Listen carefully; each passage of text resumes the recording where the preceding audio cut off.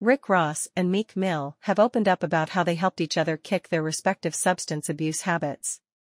In an interview with Ebro Darden for Apple Music's Rap Life, the MMG cohorts spoke about their pathways to some form of sobriety and how holding each other accountable helped them reach it. "My stomach was bent over for like a year and a half," Meek explained. "I came home, 2019, I couldn't smoke weed or really drink liquor like that. Before 2019, I was off the lean and all that. I changed my lifestyle, well, I thought I changed. Tried to change over to the liquor every day, 'cause I'm being on tour, after party.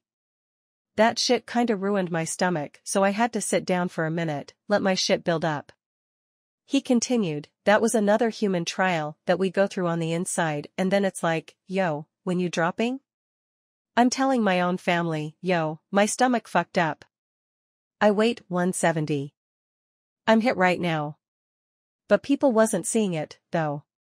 People will see it or might make a joke about it, but in real life like, yo, my shit fucked up." Rick Ross then weighed in and revealed that he and Meek discussed their substance issues at length while they were in studio sessions. "That being little bro, it could be something that you walk into the studio, you walk into your homie, and you see your homie not all the way on his A game," he explained. "That's one of the things that me and Meek most definitely had conversations about, vice versa, though.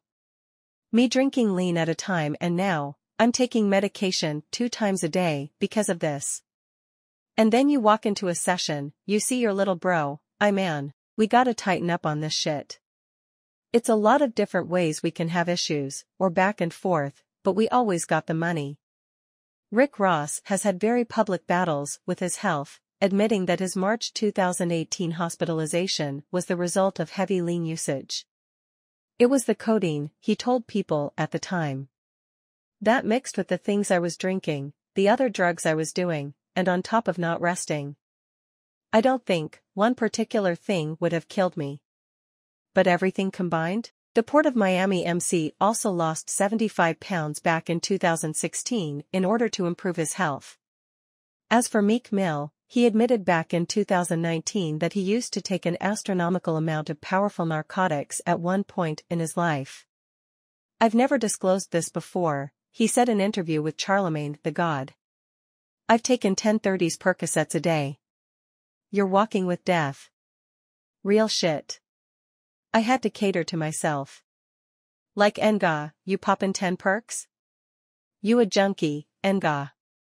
I had to make a decision with myself."